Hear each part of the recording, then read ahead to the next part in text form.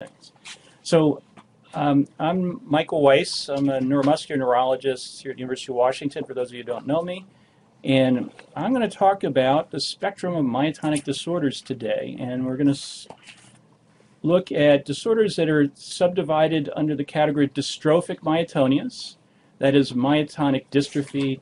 And we're going to talk about type 1 and type 2, which is also known as proximal myotonic myopathy. And I'll explain why in a few moments. Then we're going to talk about, or I'm going to talk about, the non-dystrophic myotonias. And these are myotonias without weakness. And these include the chloride channel disorders, that is, the skeletal muscle chloride channel, and those that affect the skeletal muscle sodium channel. I'm going to briefly talk about acquired myotonias, which are toxic myotonias as a consequence of medications that cause myotonic discharges on needle EMG without clinical myotonia. And then I'm going to talk about some myopathies in which we can often find myotonic discharges without clinical myotonia that might be confused with myotonic dystrophy. So the pathophysiology of all myotonia really comes down more or less to two different kinds of channel problems. And that is the sodium channel, or SCN4A in particular, or the chloride channel 1 subtype of chloride channel. And so this is a neuromuscular junction, and this is the muscle membrane here. And ordinarily what happens is action potentials are propagated down a terminal motor nerve axon, forces vesicles of acetylcholine to release their contents that then bind to receptors on the postsynaptic membrane. But in addition to that, there's opening of sodium channels, and in particular SCN4A, which drives positively charged sodium ions into the muscle compartment intracellularly, and that depolarizes the muscle membrane, and the muscle contracts. In order to repolarize the membrane, potassium is forced out of the intracellular compartment of the muscle. And so one other thing happens, that potassium finds its way into this system called the T-tubular system, which is a barrier between the intracellular and extracellular membrane of or muscle membrane. And that is offset because those positively charged potassium ions accumulate in the T-tubular system. And that's offset to prevent additional depolarization of the muscle membrane by chloride making its way intracellularly through the chloride channel 1, this particular channel. And so if there's impairment of the sodium channel due to a genetic mutation, what happens is the sodium channels don't inactivate. And then there's periods of time where the muscle membranes are continuously being, or intermittently being, depolarized when it's not supposed to be, when the patient's relaxed, and that's what causes myotonia or myotonic discharges on needle EMG. The same thing occurs if there's an impairment of the chloride channel due to a mutation in the chloride channel 1 gene. And again, the muscle membrane becomes depolarized when it's not supposed to be. And then patients, when they can't relax their muscles even though they're trying to. And that's what myotonia is. So let's talk about the dystrophic myotonias first. And the prototypical disease is myotonic dystrophy type 1. And this is multifaceted. So there are very prominent neurologic symptoms that can occur with myotonic dystrophy type 1. Weakness, dysphagia, of course myotonia. Patients can have cognitive impairment. They can have personality disorders. And in particular, avoidant personality disorder has been described as being fairly common in myotonic dystrophy type 1. It's multisystemic, though. Also, patients get endocrinopathies like diabetes mellitus and thyroid disease. They very commonly get cardiac issues, conduction defects, and cardiomyopathy. And I'm going to speak to that in more detail a little later in the talk. They get these polychromatic cataracts that kind of sparkle with these different colored lights on slit lamp testing. And they're often called Christmas tree cataracts, which are nearly pathognomonic for myotonic dystrophy. And then they're at greater risk of neoplasms. So if a patient walks into your clinic and he has this facial appearance, and you see this enough times, and I see this fairly frequently in the muscular dystrophy clinic, you're not going to mistake this for just about anything else. This patient has this long face. It's called a hatchet-faced appearance. He's exhibiting frontal balding. He's got temporal wasting. and he's got some facial weakness. He's also got ptosis. You can see that here. He does not have ophthalmoparesis or diplopia, or you won't typically report diplopia. And so this is the pattern of weakness of myotonic dystrophy type 1 at least. Facial weakness, involvement of levator palpebrae muscles of the eyelid, so they get ptosis, neck involvement, and the neck extensors and flexors are involved. They get involvement of the diaphragm and intercostal muscles, so they can get respiratory involvement. And then in the extremities, the weakness is very difficult than most myopathies, which are more proximal than distal. Here, this is a more distal than proximal myopathy, at least initially. And in particular, in the hands, the finger flexors are quite prominently affected in myotonic dystrophy type 1. And this is an example of that polychromatic cataract I mentioned earlier, Christmas tree cataracts. Nearly not 100% pathognomonic, but nearly pathognomonic for myotonic dystrophy. Yes? What's the soot lamp, and what is it doing to elicit that? What's that? What's the soot lamp? Is it just a normal light source, or is it special? It's just a special, it's what the ophthalmologists are doing to look at different parts of the eye in more careful fashion. The back of the eye, too. Like a visible light, though, yeah. they shine in. Yeah. So, of course, the feature that distinguishes this disease the most from other myopathies is this. So, patients having percussion of the thenar muscle of the hand, typically, there should not be this hang-up where the thumb is just stuck in a position for a short period of time. But here, there clearly is. There's delayed relaxation of the muscles following percussion. The thenar muscles are the most prominently affected, I think, in myotonic dystrophy type 1 at least. The other muscles that are grip muscles, the muscles helping patients grip. So the patient can't open up her fingers normally. Two of the most prominent features that we see in myotonic dystrophy type 1 patients. And this, I don't have a good video of this. This is a patient with myotonic dystrophy type 1 with tongue myotonia. There's contraction of the tongue. What I usually do is I take a tongue blade and I have them stick out their tongue and I tap the blade, and then this is really what will happen. Not in every patient, but in many patients with fairly substantial clinical myotonia. So, how do we know that this is due to this is truly myotonia, or typically it's the adjunct finding is on needle EMG. In addition to seeing changes that are consistent with a myopathy, which are typically small potentials, motor unit action potentials, or summated potentials, and also it's called early recruitment. With minimal effort, the patient will flood the screen with units, which is a compensatory mechanism for loss of muscle fibers. We see this feature, which typifies a myotonic disorder.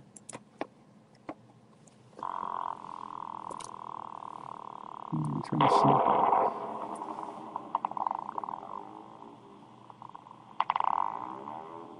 So these are waveforms that wax and wane with frequency and amplitude. They're elicited with needle movement and percussion. They're a form of spontaneous activity, and they can be variable amplitude, variable frequency, but they're also often quite fast in frequency. The way they're described has changed over the years, so Dr. Swanson might have heard the term dive bomber sound when he was training, but nobody, I don't think that residents probably know what a dive bomber sounds like these days. So the probably more contemporary description would be a motorcycle revving up. I think that's probably the best description that I've heard recently. Maybe chainsaw, somebody turning on a chainsaw. So myotonic dystrophy type 1 is the most common adult muscular dystrophy that we see, with a prevalence about 1 to 8,000, so it's not all that uncommon. And it's unfortunately a disease in which mortality, there's increased mortality. And so this is one of the preliminary studies to look at this by this group I think it was in the Netherlands, De Smolders and colleagues. And in this group of patients that were followed, that were looked at retrospectively, they looked at about 85 patients. They found that that there's a mean age of death of 54 years. And it's probably still about that number now. So what are the causes of mortality? Well, those are in particular cardiac causes, as we'll talk about in more detail in a moment. Infection, in particular aspiration pneumonia, as they get advancing dysphagia. Remember the esophageal muscles, 2/3 of the muscle are skeletal muscle, and so those are impacted by myotonic dystrophy. And then neoplasm can occur at increasing incidence, not dramatically increased, but definitely increased. And I don't know how much more frequently off the top of my head. And because of the cardiac issues, they're more vulnerable to stroke. Myotonic dystrophy type 2 is also known as proximal myotonic myopathy, and right now we think it's less common than type 1, but I think it's also underdiagnosed. So I see patients who, because it often presents with minimal signs, who come to my office and they have a little bit of proximal weakness and they look like every other kind of myopathy. They don't have distal weakness. They often don't have facial weakness, and or they have minimal weakness. And sometimes they're sent to me because somebody did an EMG, because I had a patient who was in a car accident. She developed a whiplash injury. She had an EMG, and EMG identified myotonic discharges. I saw the patient. She really had no symptoms other than maybe cataracts. And I diagnosed her with type 2 myotonic dystrophy. So the symptoms, though, do overlap with type 1 to some extent, besides the pattern of weakness, which is much more proximal. They can have early onset cataracts, Christmas tree cataracts, diabetes mellitus, and thyroid disease. They don't usually get myotonia that's either apparent clinically to the patient or on examination. That makes it a challenge. They often have a lot of non-specific muscle pain, and as I mentioned, the weakness pattern is different too. It's much more proximal, hence the name proximal myotonic myopathy. And the EMG, although it often shows evidence for myopathy, the small potentials that I mentioned with volition, sometimes it's very hard to identify myotonic discharges, and often they just they don't have the classic appearance. Instead of waxing and waning, they just wane. And there have been even a few studies to suggest occasionally you don't find them at all. And that makes it very challenging. And I guess you could argue, why are we calling it myotonic dystrophy? Often we don't find many, if any, myotonic discharges, and they don't get clinical myotonia, but that's a reasonable argument, but they're still categorized as a form of myotonic dystrophy. So in order to make a diagnosis, we don't usually do a muscle biopsy, but I find that sometimes patients get biopsied, especially with type 2 myotonic dystrophy, because they look like every other kind of myopathy. And these are the features that we see. So this is on H&E staining, low power magnification, and it uses a normal, so more or less normal size muscle fiber, polygonal muscle fiber. This is a cross section. And usually the fibers don't vary that much in size, but here there's a lot of fiber size variability, like this fiber is a lot smaller than this one. And then the nuclei for the myofibers are usually along the periphery. And here they're internalized. So you see a lot of that in myotonic dystrophy, but these are very non-specific features that you could see with other muscle diseases and wouldn't necessarily help you to know the patient on myotonic dystrophy. But you can sometimes see a feature that is more helpful. You can see that these are bags of nuclear material that are separate from the muscle fibers, and they're sometimes called either nuclear bags or pycnotic clumps. You can also see them not so much in other myopathies, but in neurogenic disorders like some chronic neurogenic injury. You could see them too, so they're not specific. But if you were to see them in a suspected myopathy, it would make you think that the patient might have myotonic dystrophy. And in patients with more severe disease, what happens over time is a lot of the muscle gets replaced by fibrous connective tissue, which is what this is here, and there's a lot more fiber size variability, more of a dystrophic appearance.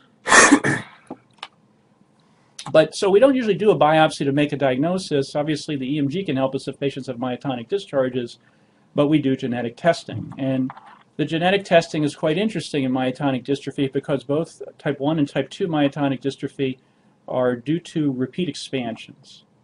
In type 1, it's a repeat expansion in the DMPK gene, and we don't really know exactly what that gene does, but I'll explain what we do know happens in a molecular fashion in just a moment. And type 2, that's a trinucleotide repeat expansion, CTG, repeat expansion. Type 2, it's a CCTG repeat expansion in the CNBP gene, which is also called the zinc finger 9 protein gene, if I remember correctly, which is a transcriptional gene. In myotonic dystrophy type 1, there is something called anticipation. Anticipation means from generation to generation. There is a earlier presentation of the disease, typically, and a worsening phenotype. And that correlates with the number of repeat expansions. So there's actually a congenital form that's quite severe. Begins in the neonatal period. And I don't know if you can see this, but this is suggesting that virtually all of these patients have at least 1,000 repeat expansions. There's a childhood onset form with at least 800, or up to 800, or typically, at least 800 repeat expansions. An adult onset form that's somewhere between 50 to 1,000, so it's fairly substantial range here. And fewer repeats, less than, or 100 or less, mild to late onset, or some, and then this sort of gray area or premutation phase, 38 to 49, and then normal would be 37 or less. So that's how we, there really is a clear correlation between the number of repeats and the severity of the disease and the anticipation. Myotonic dystrophy type 2, though, does not exhibit anticipation. And I don't remember what the cutoff is for being having enough repeats to likely have the disease, but I've seen patients with as many as 15,000 repeats have minimal symptoms, and I've seen similar patients with much more substantial proximal weakness. So it doesn't. There's no anticipation in type 2. Why that is, I don't know. And it can be also much more subtle in type 1. And it was also autosomal dominant. Yeah, I'm sorry. They're both autosomal dominant. I neglected to mention that. They're both autosomal dominant. So this is a study that tried to identify the survival based on the phenotype, which I think is interesting. This study that dates back about 15 years ago, published in Neurology. So this is looking at the cumulative survival over the course of 10 years. These are Kaplan-Meier survival curves, and looking at the different phenotypes based on mild adult, early adult, or childhood, and there's maybe not much of a difference between adult and early adult. There's a big difference between mild and childhood presentation. The earlier it begins, the shorter is the survival. And then congenital form, those babies often don't survive infancy. It's that severe. And actually, there is also some survival data based on the pattern of weakness. And some patients don't have much weakness, and those are the patients that survive the longest. And then patients with more distal weakness, which is usually the onset where they have more distal, they have an intermediate survival. And then they have a lot of proximal weakness, which can develop over time. They have the worst prognosis in terms of survival. So we getting back to what the gene does. And so this is what's been proposed, and it hasn't changed too much, our idea about what's happening with this disorder, with type 1 at least, and it's probably not terribly dissimilar in type 2. But we think what's happening is there's impaired splicing of pre-messenger RNA into messenger RNA, and then it's affecting translation of the gene product. And that has to do with the fact that normally there's this protein called muscleblind that does all that splicing. And this is an example of one of the genes that's involved in myotonic dystrophy, and there are multiple genes that are affected by in regard to impaired splicing, like the insulin gene for diabetes. But we're talking, this is specifically the gene that accounts for myotonia, which is a chloride channel 1 gene. And so what happens is ordinarily there's a protein called muscleblind that promotes normal splicing. And then in myotonic dystrophy type 1, because of the expanded repeats, muscleblind is sequestered in the nucleus, so it doesn't make its way to the pre-messenger RNA, and that alters splicing. It impairs splicing, and what happens is you can get nonsense-mediated decay of the gene product at times, and so there's decreased amount of the product, and then in the case of the chloride channel 1 gene, decreased channel density and increased muscle excitability leading to myotonia and myotonic discharges. But this is just one example looking specifically at the chloride channel 1 gene, but this impacts on other genes, as I mentioned, that cause a lot of the multisystemic manifestations of myotonic dystrophy. So how do we treat these patients? Well, regrettably, there is no disease-modifying therapy for either type 1 or type 2 myotonic dystrophy, but there is some exciting new developments in an ongoing trial I'm going to talk about in a moment. But there's a lot of surveillance. Because this is multisystemic, there are considerations for the heart, so we always do a routine electrocardiogram. I usually, when I first see the patient, I usually get them to see a cardiologist to get a baseline. Often the cardiologist does a baseline transthoracic echocardiogram too. And I, at the very least, will do an annual electrocardiogram. I will also check their vital capacity measurement, typically a diagnosis. And this table says symptomatic. Sometimes I'll even do it even these days I'm doing it once a year, I'd say, even if they're not symptomatic, just to be sure that I keep an eye on their their breathing capacity or whether they're developing restrictive lung disease. If they did develop that, they would require BiPAP, bilevel positive airway pressure. Many of the patients develop sleep apnea. That's often central or mixed, obstructive and central. And if they're developing daytime hypersomnolence, I send them for a polysomnogram. They need a slit lamp exam for the reasons I mentioned to rule out polychromatic, like Christmas tree cataracts. And that has to be at least once a year if they become symptomatic. They're increased risk of hearing loss, and if there's any concern for that, I send them for an audiometry evaluation. Every year at a minimum, I check for diabetes with a glycosylated hemoglobin, TSH, and usually do a lipid panel. And then the malignancy risk is increased, but it's not so dramatically increased that I do routine malignancy surveys. So I will if there's any concern about it. I have a heightened suspicion for that possibility, so I will if there's concern for the possibility in any given patient. So I just want to speak a little bit more detail about the cardiac manifestations of myotonic dystrophy, which are the most important, I think, other than the respiratory involvement, I guess. And the most important in regard to leading to death and a premature death in these patients. So often they get conduction defects, most commonly AV heart block, mostly at first degree, but then over time, second, third degree. They can get bundle branch block at maybe 10 to 15% of the time, so not as commonly. Some of them get AFib, AFlutter, up to about 11%, and they're going to be at a higher risk of stroke as a consequence. They do get structural defects as well, usually left ventricular hypertrophy most commonly, maybe about a fifth of the patients. Decreased left ventricular ejection fractions occur over periods of time, maybe in about a sixth of the patients. They can get left atrial enlargement uncommonly, and very uncommonly cardiomyopathy or CHF. I have a patient who has cardiomyopathy I just saw recently, but I don't usually see that in these patients. It's usually more the conduction defects. And the main concern is sudden death, cardiac sudden death. About 30% of patients will have this, especially if they're not being monitored very carefully.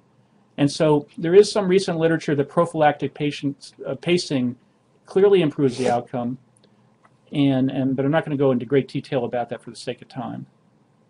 So when in doubt in these patients, I send them on to cardiology for sure. What's interesting is there are some risk factors for the requirements for pacemaker implantation that have been worked out. And so not every patient, the risk is not going to be exactly the same for every myotonic dystrophy patient. So patients who, in this study that was published a couple years ago by this group in Europe, in this study, the ability of patients to be pacemaker free was much greater, much less in patients over the age of 42 years from the time of onset, or the time they're being monitored at least, than those who are younger. There's also a relationship with the CTG repeat expansion. The longer the CTG, this is supposed to be greater than 850.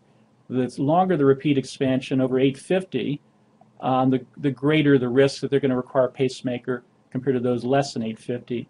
And then, of course, as you might imagine, the baseline EKG, if it's normal, the risk is much lower than if they're already demonstrating first-degree AV block at the onset of their very first evaluation, or even more so left hemiblock, or anything else, any other major conduction defect. So I alluded to some exciting new developments, at least potentially leading to disease-modifying therapy for myotonic dystrophy type 1, and this would be true for type 2.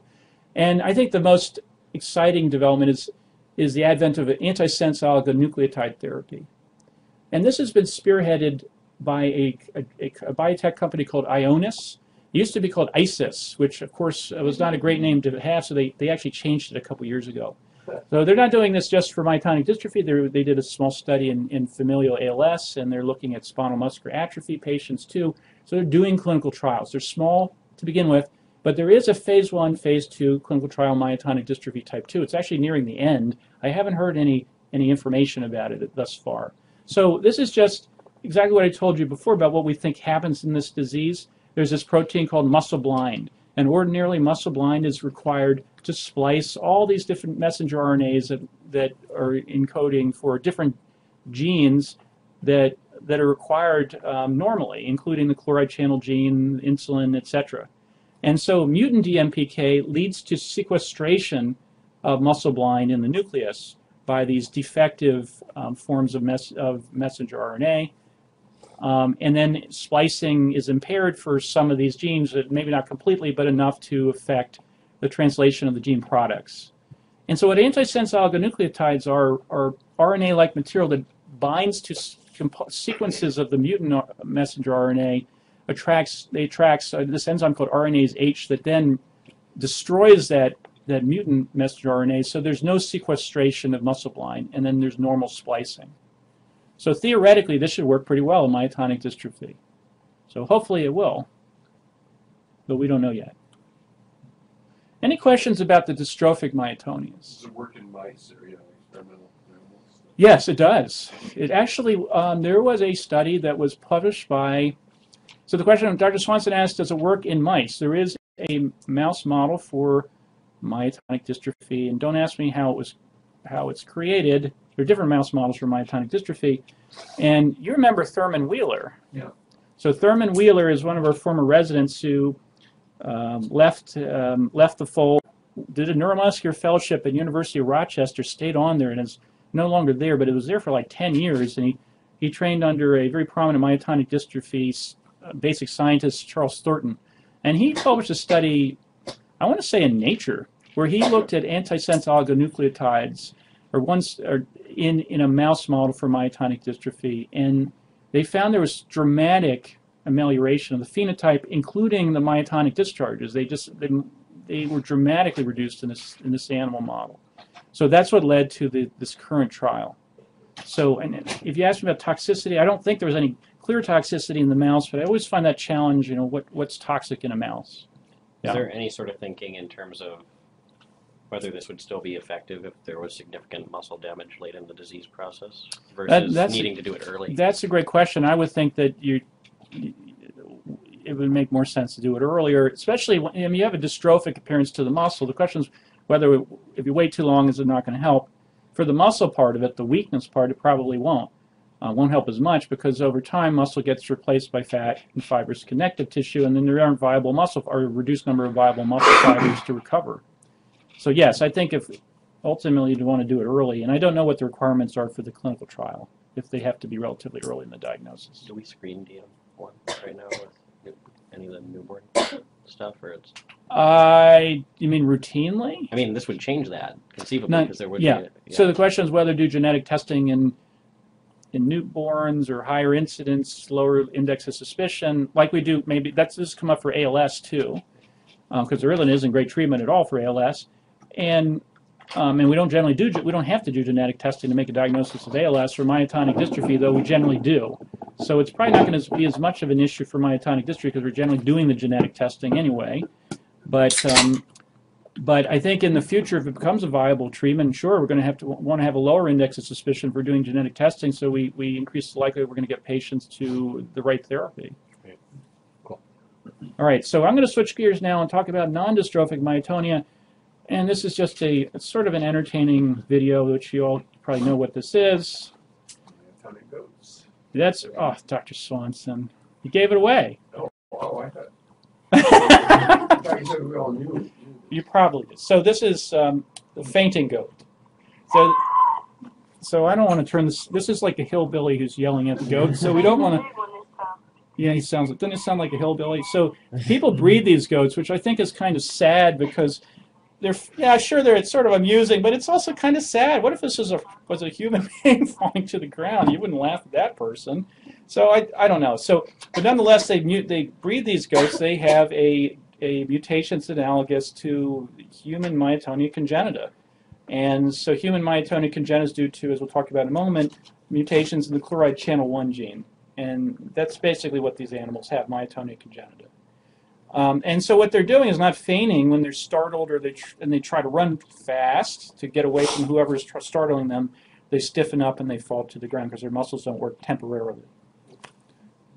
So this is the prototypical non-dystrophic myotonia, but there are other non-dystrophic myotonias I'm going to talk about as well.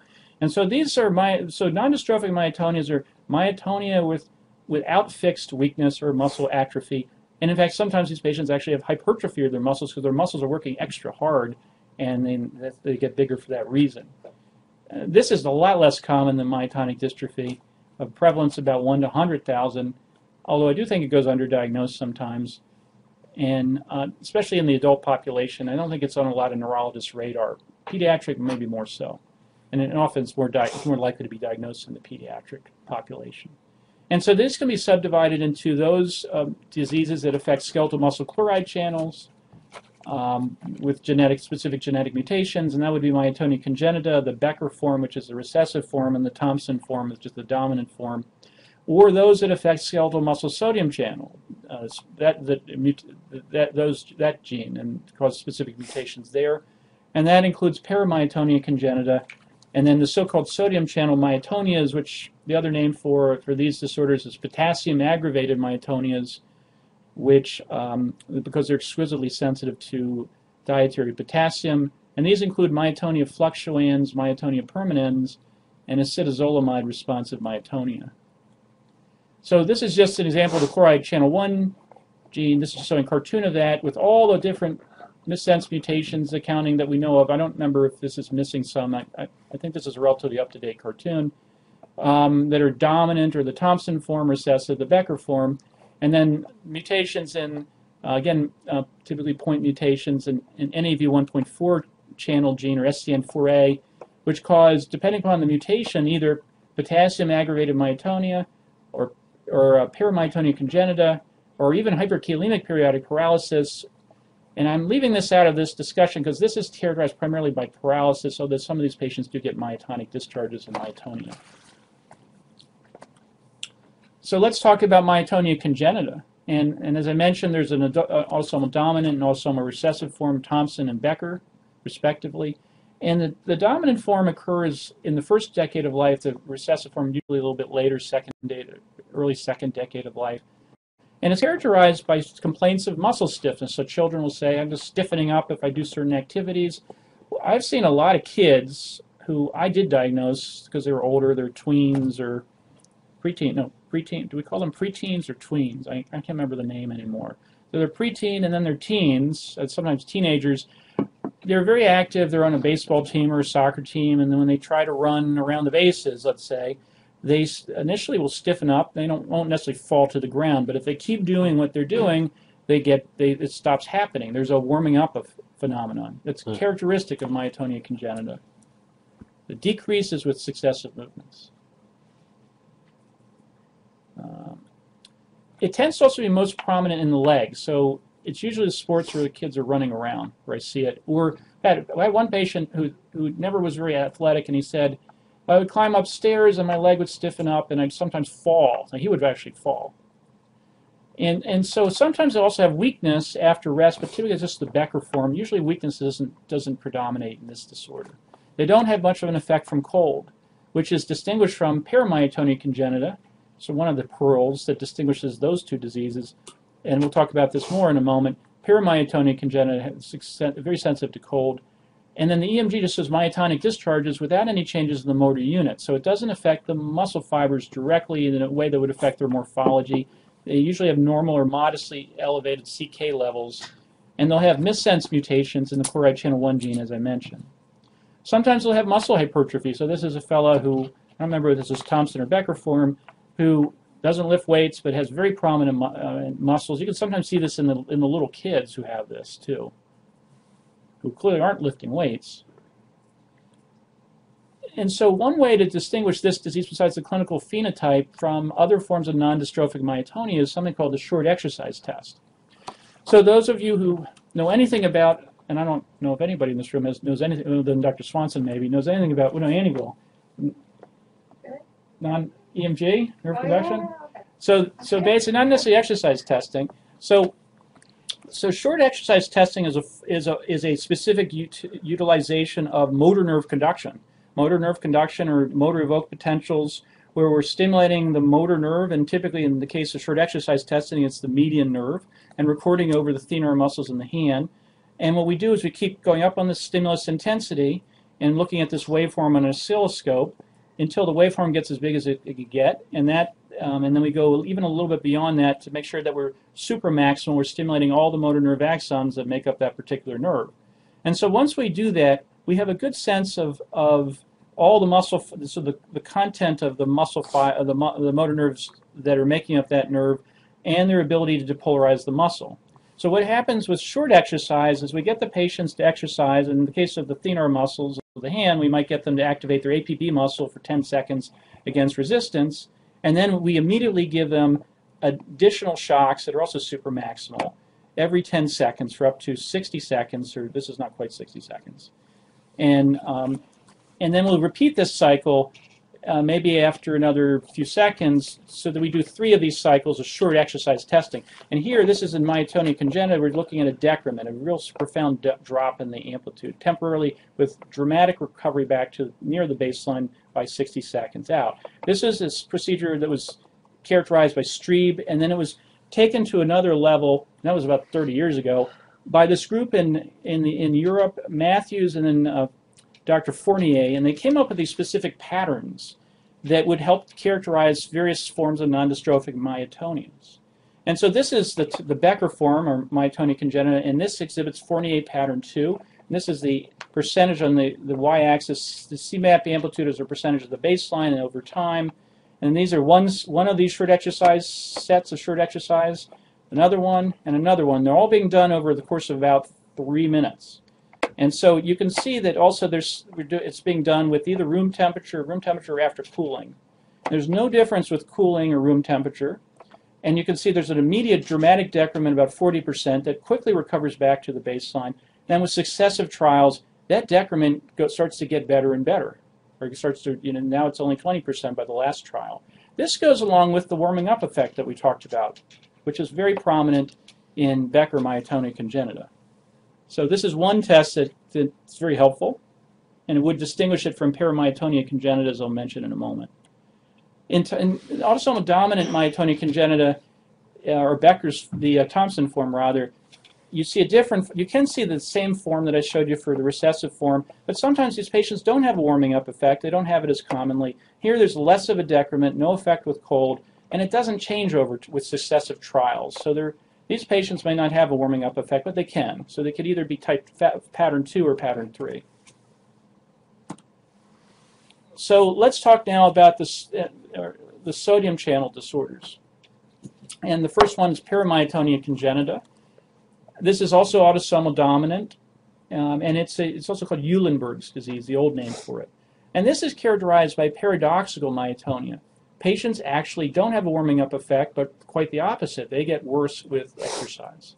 And they're also exquisitely sensitive to cold. And in fact, if they get cold enough, they can become temporarily weak, sometimes for hours. It also begins earlier in life, usually in infancy. And unlike the legs being the predominant pattern of involvement, which I mentioned for myotonia congenita, here it's more of the face, the tongue, and the hands. And also the eyelids. So if they're sneezing, sometimes they'll report they can't open up their eyes for a few seconds. That's affecting their eyelids.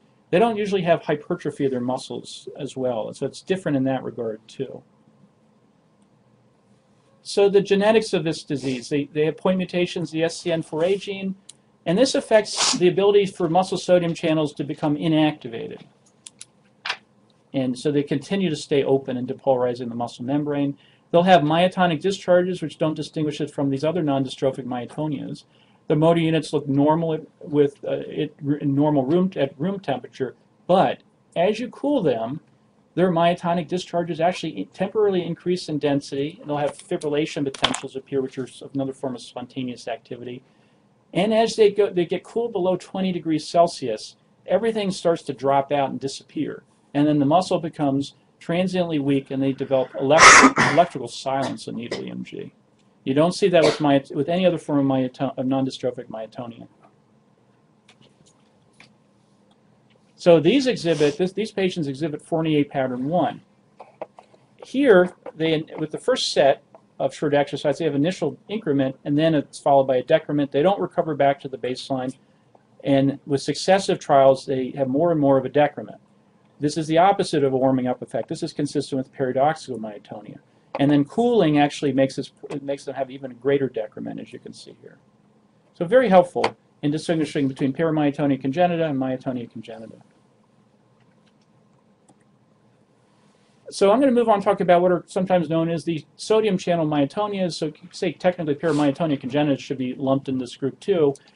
That may be why there's a move afoot to try to change the name of this potassium-aggravated myotonias, or this category of non-dystrophic myotonia. These are patients that have precipitous worsening with potassium ingestion, and like paramyotonia congenita are due to point mutations, the SCN4A gene, different ones, and are also autosomal dominant. Unlike paramyotonia congenita, they don't have weakness, but also unlike myotonia congenita, they don't have a warming up effect. They don't have the immediate myotonia with exercise. In fact, there's a latency, often of up to 30 minutes, from the time they exercise to the time they develop the myotonia. That's very different from paramyotonia congenita. They're also not cold sensitive. The CK it can be misleading, can be a little elevated, or it could be normal. And the EMG shows myotonic discharge is not affected by cold, but that's not going to distinguish from myotonia congenita. But we'll talk about, actually here's the pattern that they have on short exercise testing. It's a little different, and it's Fournier pattern 3, like autosomal dominant myotonia congenita, but instead of a decrement, they have a little bit of an increment that recovers back to the baseline pretty quickly. There's no effect with cooling. There's no change with successive trials. And these are the 3 subtypes of the sodium channel myotonias. And I'm just going to talk very briefly about them because they're even rarer than paramyotonia congenita, which is a lot less common than myotonia congenita. Myotonia fluctuans. This has, as the name suggests, the most variable in its presentation, varies in severity. That's why it's called that, myotonia fluctuans. This is the one that's most exquisitely sensitive to potassium ingestion and prolonged exercise.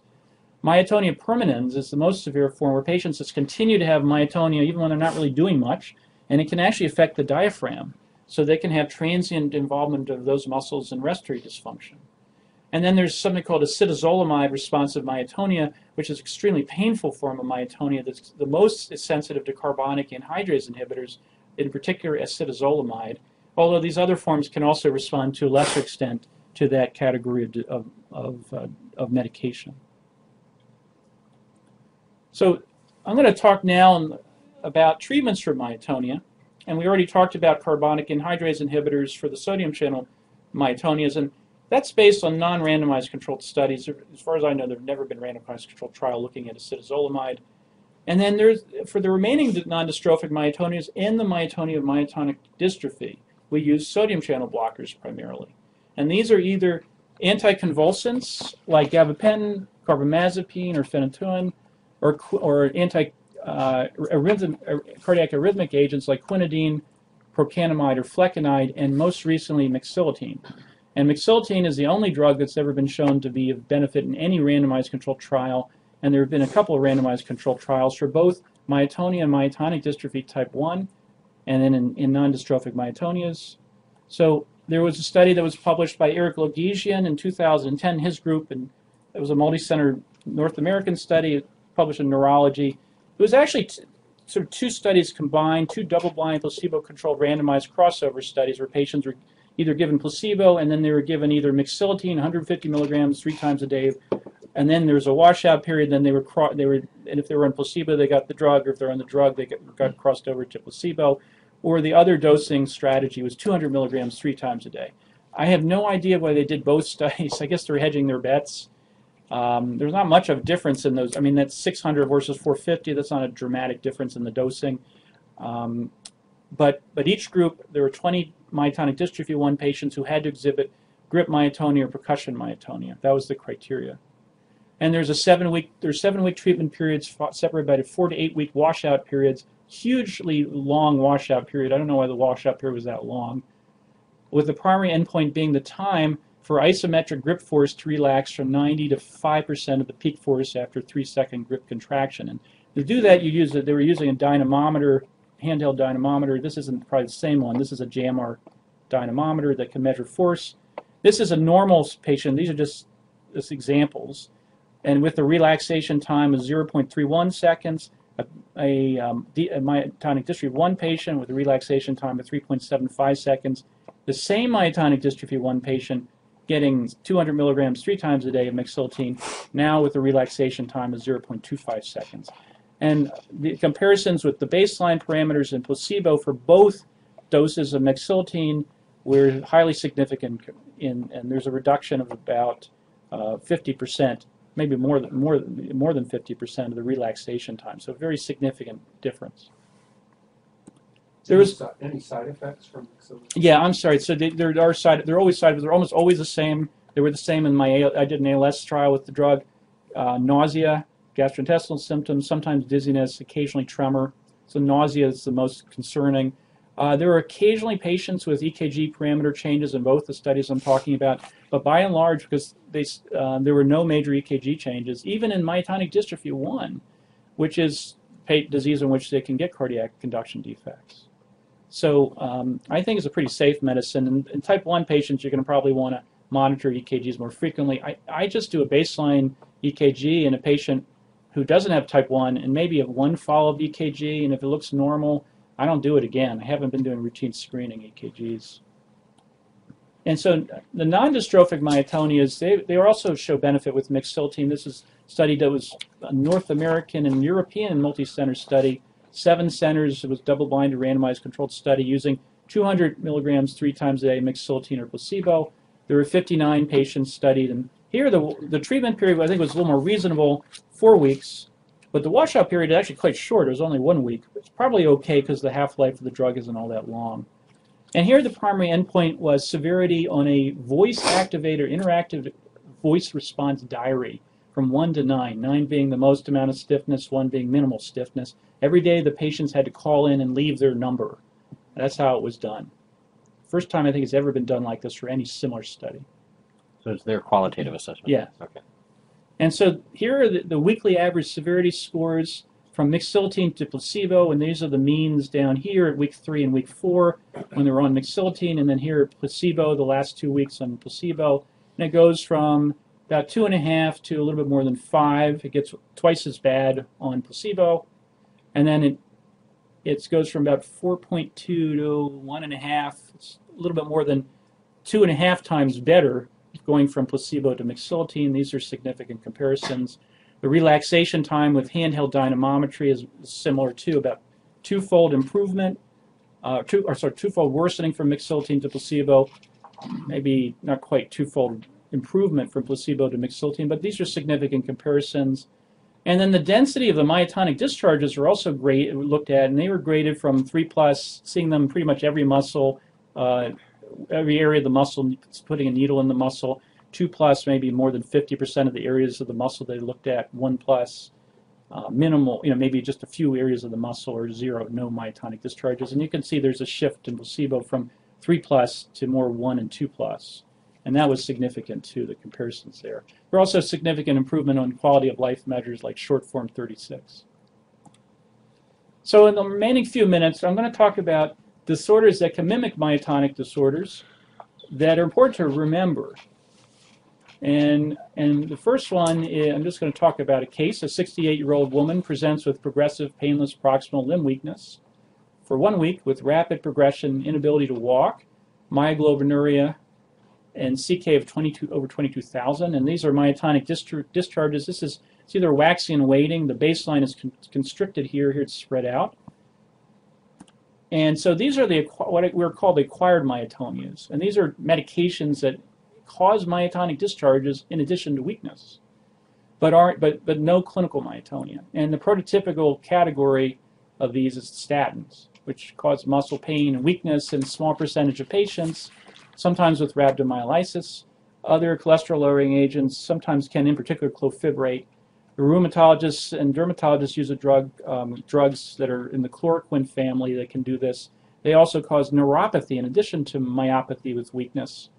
And then colchicine, which is anti-gout medicine. All of these can affect the muscle, cause degeneration of the muscle, and on needle EMG they can have prominent myotonic discharges.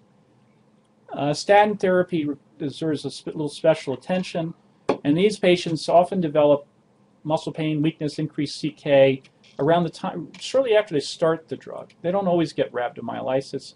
Usually it's about within 6 months on the average. And the EMG could look a lot like a myotonic myopathy. Hopefully that wouldn't be mistaken if somebody thinks about the fact that they're a patient on statin therapy, but they do get frequent myotonic discharges in many muscles. But over time, if they're taken off the statin therapy, everything gets better, usually within a couple months on the average. Simvastatin is the most likely to cause muscle toxicity, usually doses of 80 milligrams or above, with rosuvastatin, pravastatin, and fluvastatin the least, especially when those drugs are given every other day as opposed to daily. And in fact, if they have myotoxicity with simvastatin or whatever drug, they can be rechallenged with one of these latter three drugs. It's not unreasonable once they recover. It's also important to remember that some patients don't get better, and they continue to get weak, and those are patients you want to think about an autoantibody being found that could be targeting the muscle to HMG-CoA reductase, which is a very uncommon form of muscle disease occurring as an effect of statin therapy, less common than the other more traditional myotoxicity, but something that can happen. And those are patients that might respond to steroids or IVIG. The last thing I want to talk about are disorders that are myopathies that can be seen very frequently with myotonic discharges that could, again, mimic myotonic dystrophy. And those include acid maltase deficiency or Pompe's, a disease called myofibrillar myopathy, which looks similar to limb-girdle muscular dystrophy, but may present a little later in life at times. They often have, I guess that would look more like myotonic dystrophy type 2, and then sporadic inclusion body myositis. And those patients often get a lot of hand weakness that might look like myotonic dystrophy, although they usually present later in life. And then there are rare other myopathies where you can see myotonic discharges, again without myotonia on exam, or you wouldn't see percussion myotonia. That would be myxodematous myopathy, amyloidosis, and even some neurogenic disorders. Sometimes you can see myotonic discharges in some muscles like Lou Gehrig's disease or peripheral neuropathy or radiculopathy. So the thing that can distinguish all of these diseases, besides obviously genetic testing for myotonic dystrophy, is the muscle biopsy. In Pompe's disease, they get these characteristic vacuoles in the muscle that are on PAS staining, which stands for glycogen, are filled with glycogen. It's a glycogen storage disease.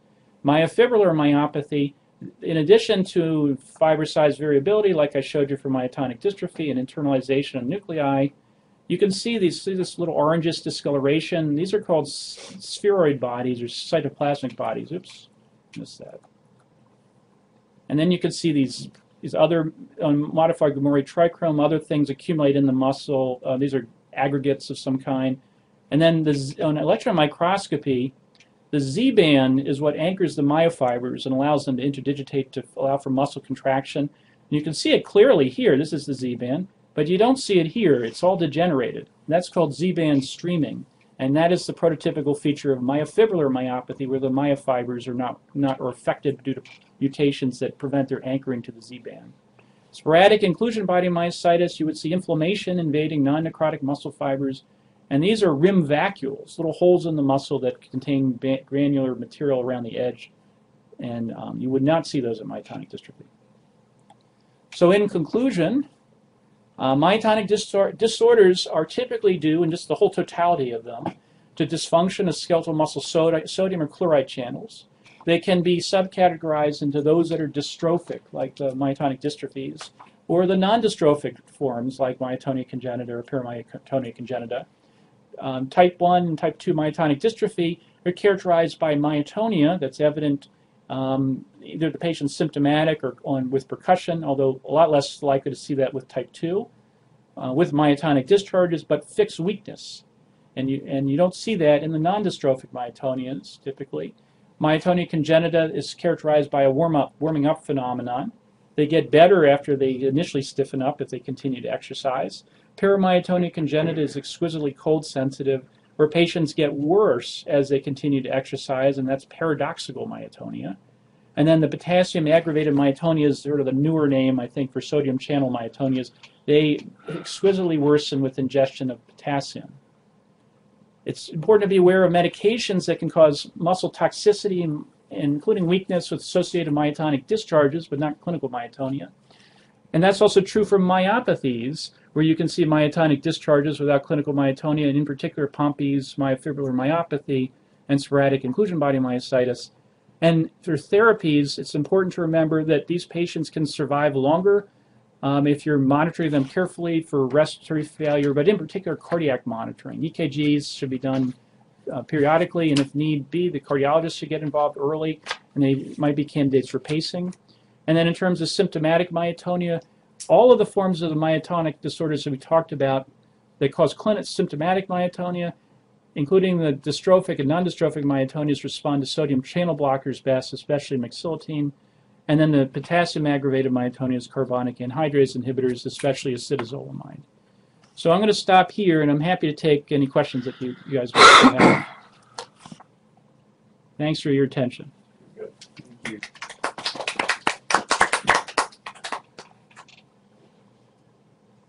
Okay, so let's see. So somebody said, I presume DMPK is expressed throughout body given the multi-system involvement. Are all the symptoms of myotonic dystrophy 1 believed to be due to chloride channel dysfunction, loss of function, or does mutant DMPK affect other proteins as well? Yes, so Chris, this is Chris Ransom. Yeah, sorry I didn't make that clear. So I just showed an example of the chloride channel gene being affected and how it's likely affected in regard to what we know about the gene. But that's true of a multitude of cells, of other cells that are affected in the body, like insulin gene is probably, or other genes I should say, insulin gene, the thyroid, some of the thyroid hormone, the gene that encodes for thyroid hormone. Numerous genes are likely affected here due to impaired splicing. And actually, Leo actually said that in a response to Chris. So thank you, Leo, for clarifying that. So any other questions? Anything else that anybody want to ask me about in regard to this?